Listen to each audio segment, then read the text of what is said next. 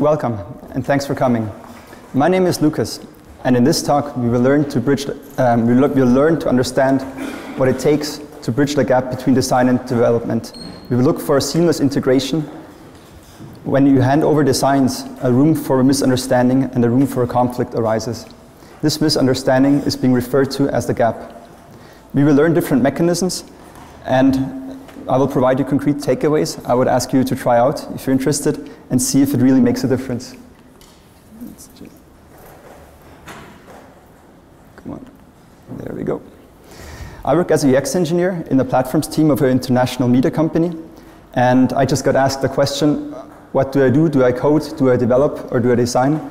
And I would say 30% of my time I code, 20% of my time I develop, design, and the other 50% I communicate. And what a UX engineer is, I will tell you later. But I got hooked by web development since the age of 10. I worked for a few years as a freelancer.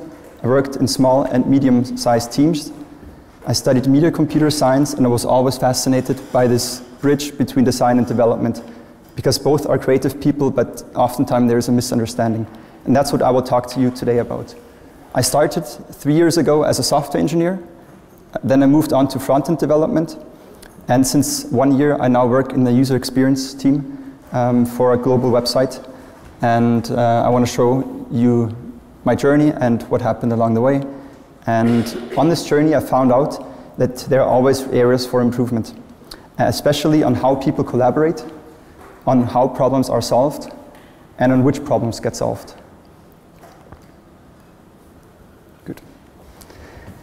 When talking about this gap, we first need to understand it in order to solve it.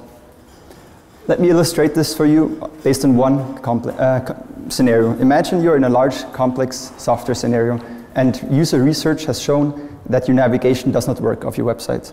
So now you've got the task for a developer and a designer to come out with a better and new way of navigation. Designers will look where to go. They will look at different websites and think about what's the best way of doing it. The developers will look at how to do it. And this is also the biggest difference, if I would have to simplify it, and also contains the intrinsic room for conflict. Developers and designers, doesn't work. There we go. Developers and designers, basically there's a clash between two different ways of solving problems. There are two ways of thinking, two ways of finding solutions, and the goals are often different. As I said, where against how. And the good news is that both are born problem solvers. So it's not too late. And what does it take? This gap or miscommunication is often due to lack of understanding of each other's needs. And having a translator role in between can make all the difference. But now the question for you, since this gap is sometimes abstract and sometimes not, who of you has experienced the gap between design and development? Good, so that's roughly more than half. And who of you is a developer? Okay, who is a designer? Who is neither nor? Good, I'm like you. So next I want to show you two ways of how good and how bad collaboration can be. Have a look at this.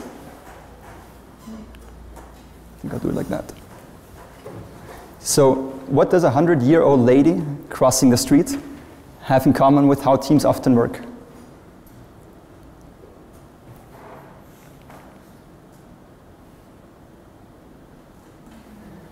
For me, it resembles the dysfunctions of a team. In this scenario, you see no alignment. You see different goals, lacking coordination, and no teamwork. What it also illustrates is that one person can make the difference, to get from chaos to having a clear focus and a good collaboration. Good collaboration should look much more like this. It's about having a close collaboration with high trust and a willingness to experiment. It's not about going far alone, it's about going far together, about knowing each other's strengths and using them in the best way. And there are different ways to approach this gap, and what I can tell you, the struggle is real. Interdisciplinary collaboration is something which has been around for a long time. I did some research and I found papers from the 1990s from the area of medicine, where they discuss how do different areas work together. And from that I took some learnings with me, and there are different ways to approach it. In a very simplified way, I would describe it as top-down versus bottom-up.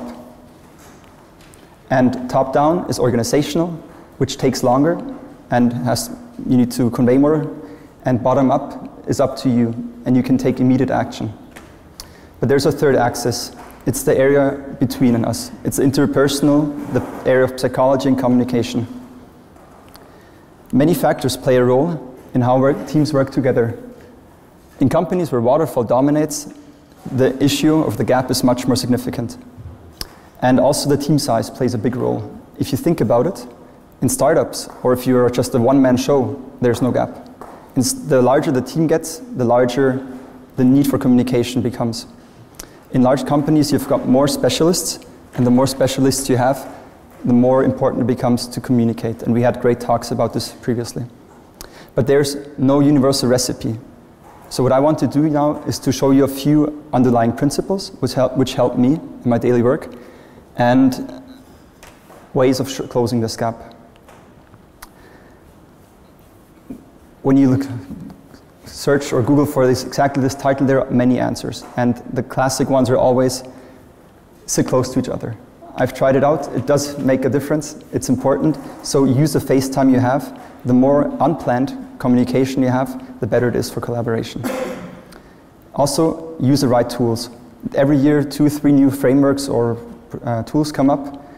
Zeppelin works really well for us, or Abstract and Adobe XD. So experiment with it, but don't think the Holy Grail is a tool.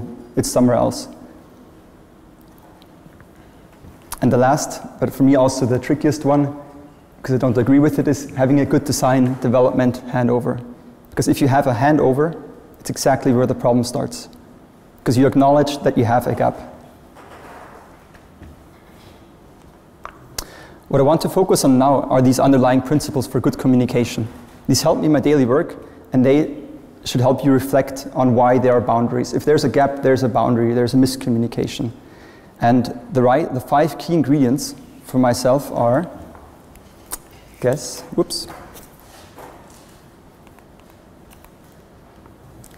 It starts off with trust. Trust is the foundation of collaboration. Without trust, you don't collaborate normally. And trust is built by 4 pillars: by competence, by relatability, by integrity, and by communication. What I recommend is to invest in shared time. Shared time is so critical. It comes with small things. For example, having a shared lunch between design and development, about having shared dailies, or share your planning sessions. What also works great is having mixed teams in hackathons and really trying out new ways of working together.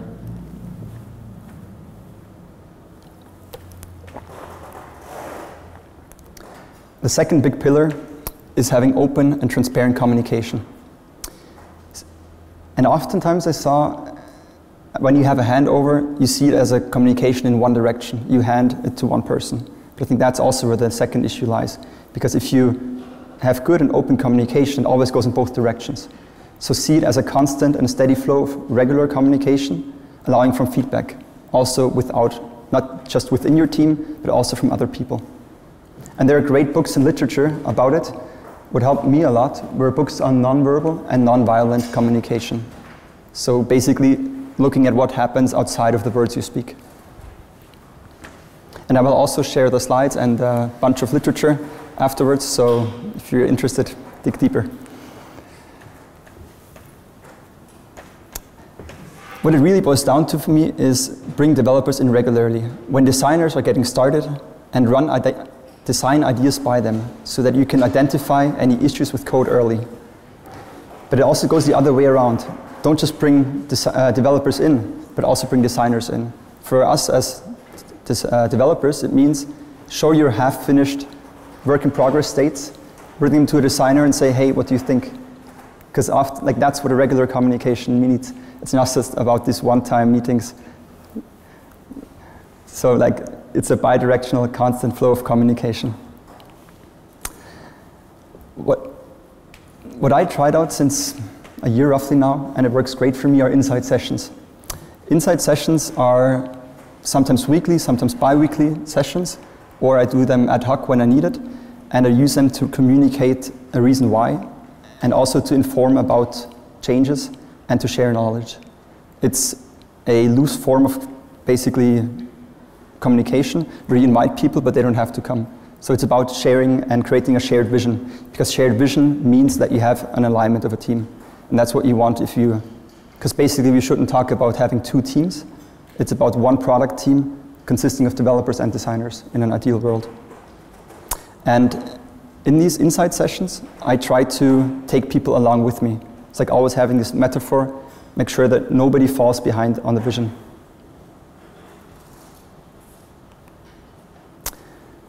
My fourth key ingredient is the willingness to experiment and experiment together. So I personally run now Friday experiments where I use them to tackle big projects and to manage risk and fear. It helps to bring people together, and if you want to have an initiative to convey ideas in a big company, for example, then it's critical to have people following your vision. And the great thing about these experiments is oftentimes you find out about quick wins. So things which are much easier than you would have thought, or than you would have estimated, let's say in the estimation meeting. So experimenting helps me to create a shared vision, to build trust, and it also allows you to find quick wins. And the fifth, but it's a large chunk, and maybe also the hardest for us as individuals to change, is organizational change. It's a whole topic for itself, and I will try to scratch it a bit, but I have great resources for you to follow up. And what helps me a lot is to say, don't separate the concept of testing from people involved in the product. So really try to involve your whole team in your testing. That creates a vision, identification with your product. And that will also bottom up, like trickle up to the whole organization. And you can also think of processes like design sprints. The thing is, for every organization, there's a different pattern which works, I believe. And design sprints, the beauty about those is you try to have interdisciplinary teams. You try to bring people together from different backgrounds. And if people are fascinated about something, then they will drive the topic and you will not have a gap. If you're more interested in this, I can highly recommend you to search for UX-DX model. It's a model from a conference based in Dublin, and they tackle this whole topic of developer, designer, and product interaction.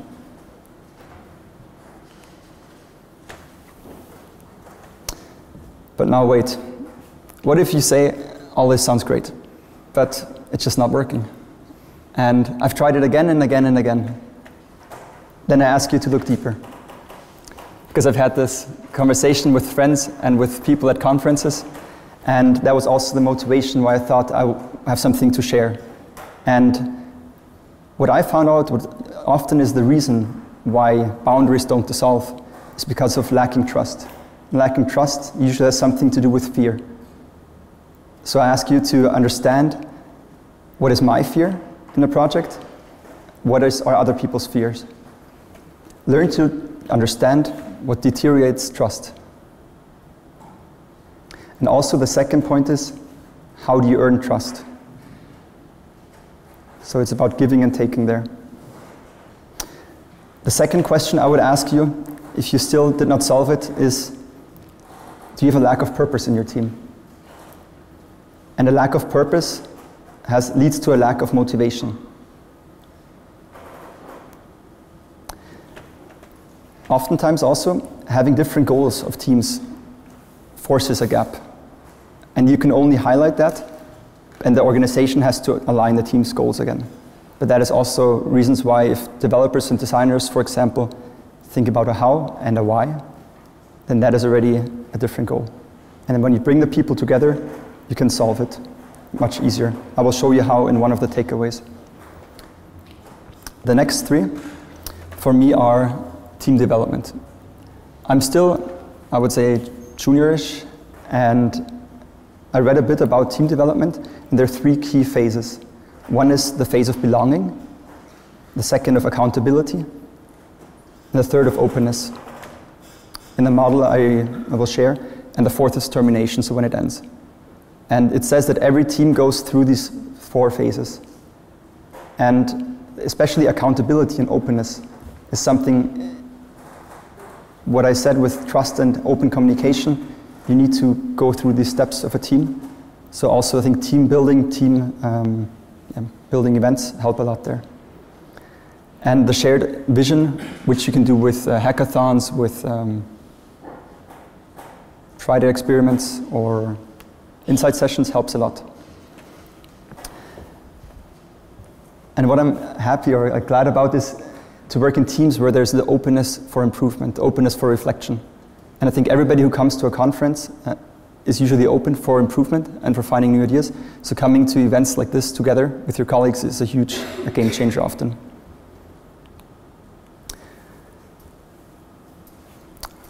I'm pretty fast. That's good. Still doing good? Good. I will take it slower. My 6 takeaways for you, which I thought it's nice to hear some underlying principles, but I wanted to share with you our concrete, actionable takeaways and tools to try out. So let me know how they work for you. I'd be interested in seeing if something else works for you, or if one of them is like the holy grail. And I'll take a sip.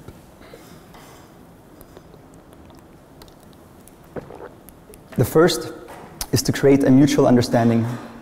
And this is about knowing each other's strengths. Increase the knowledge amongst each other, who likes to work which way, which fears there are, and be encouraging. Share the basic concepts of other teams. It can help to have a coding session for designers and a design session about UX principles for developers.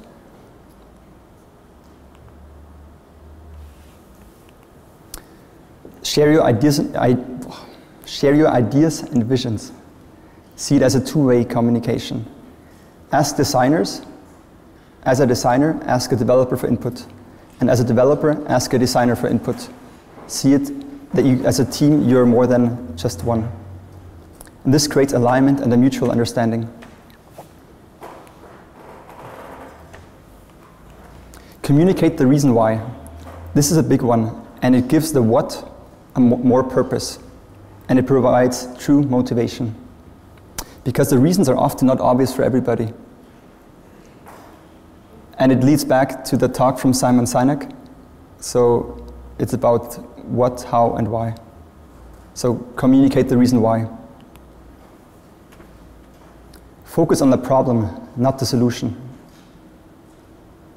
This allows you to use everybody's creativity for finding the best solution. And it avoids thinking in silos.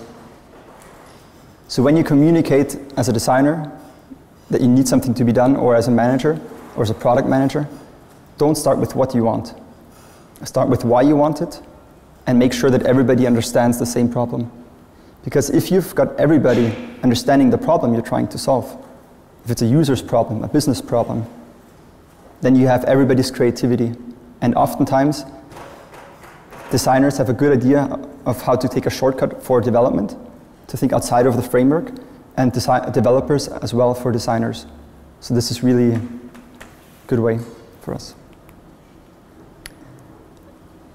Allow people to change within the organization. It increases motivation and loyalty. If you're in management, then give your employees the chance to work interdisciplinary and to change roles. If you're a developer and you have always been interested in design and are wondering, like, or curious, why do some people design how they design? Ask for a rotation, ask for a chance to become a UX designer. And this is exactly how it worked for me. And I want to give you short insights how I became a UX engineer, starting from a software engineer, and I saw this illustration here. At first, there's not much there. You see a lot of color and many shades in between. And what it shows is a spectrum of development, of product development. On the right, you see a very short glimpse of development. So there's no APIs, no database, no hosting. But the yellow is front-end development for me. And when it comes from yellow to green, this is where design and development interact. But what it also showed me is that there's so much more happening before you even find out what to do as a developer and how many roles there are involved. So it really blew my mind because it communicates how many shades there are and how many roles and how many possible gaps there can be. For me, crucial for building the best product is transferring knowledge, filling those gaps, and translating requirements from my perspective of a UX engineer. And the larger the teams, the more information loss you have. And this is what a UX engineer does. He's not a unicorn. The graphic skills are missing for that. But he has mixed skills of front-end development and of user experience. And it's an interdisciplinary role, understanding both sides and translating requirements. He takes ideas from concept to implementation. So you try to make sure that you don't, or I don't try to specify Jira tickets. I try to fill those gaps if it's in CSS, in a logical pattern for coding, or if it's in just filling or creating those missing designs. And this is my last takeaway for you. Be the difference you want to see. Collaboration is not about is about people. Collaboration is about people. Don't wait for the organization to change. Be the change. Interdisciplinary collaboration is about the achievement of goals. Goals that cannot be reached on your own. Thank you for listening.